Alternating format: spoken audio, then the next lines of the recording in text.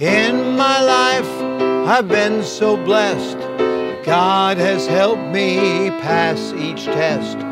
I just can't be happy with God's second best. God's perfect will and nothing less.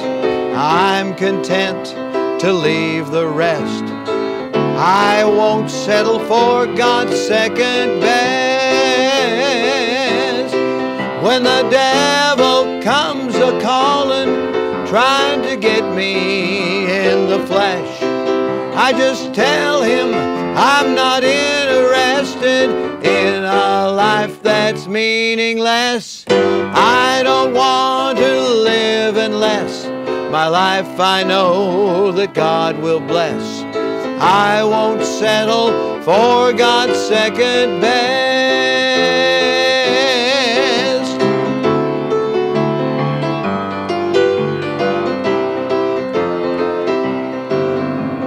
God's will is, I must confess, the only place I find success. I just can't be happy with God's second best. The devil tempts me with excess, but he won't force me to digress. I won't settle for God's second best. When the devil comes a-calling, trying to get me in the flesh, I just tell him I'm not interested in a life that's meaningless. I don't want to live unless my life I know that God will bless. I won't settle for God's second best. I won't settle for God's second best. I won't settle for God's second best.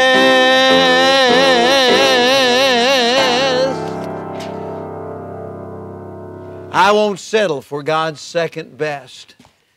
I've written that song because I've heard too often the sad tale of those who didn't wait on the Lord, ran ahead of Him, did their own thing, kind of like King Saul, who decided to offer the sacrifice and intrude into the high priest's office. It wasn't his job, it wasn't his task. And someone might say, well, he was king, he could do whatever he wanted to, but it caused him to lose for himself and his posterity the kingdom. And we have, I'm sure, over the course of 5 decades, more cases than we like to recall or speak of that have done the same thing that King Saul did. Moving ahead, not settling for God's best, but settling for something less. We would call it second best. Second best. And second best is nothing that you and I should desire. In Romans chapter 12, it says, I beseech you, therefore, brethren. This is Romans 12:1. Paul is begging saved people by the mercies of God that we do what? Present your bodies a living sacrifice, holy, acceptable unto God, which is your reasonable service. And be not conformed to this world, but be transformed by the renewing of your mind, that ye may prove what is that good and acceptable and perfect will of God.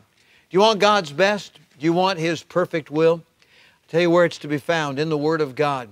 Just trust Him, wait on the Lord, don't run ahead of Him, don't be anxious, don't be impatient, but wait on God. Today somebody needs to stop dead in their tracks because you're running ahead of God.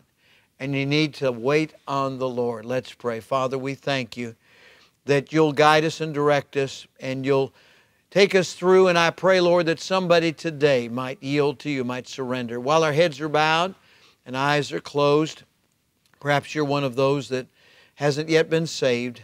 You need to give up right now and let Jesus come into your life. Just pray something like this. Dear God, I admit that I'm a sinner. I need to be saved. I want Jesus to come in and save me, be my personal Savior. And if you prayed that and invited Christ in, let us know about it. If you're winning souls, please share that good news with us. And right now, if you're struggling with the will of God or you're running ahead of the Lord, you're impatient, Why don't you right now repent of that and say, Lord, I don't want second best. I want your very best. I want your perfect will. And Lord, we say amen to that, and we pray this in Jesus' name. Amen and amen. All right, so let's sing about it, shall we? Here we go. The devil tempts me with excess, but he won't force me to digress. I won't settle for God's second best.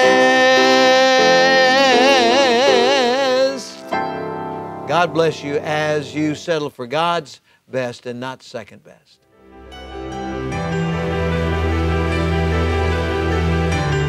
You are listening to From the Shepherd to the Sheep Daily Devotionals. This is a ministry of Central Baptist Church in Woodbridge, Virginia.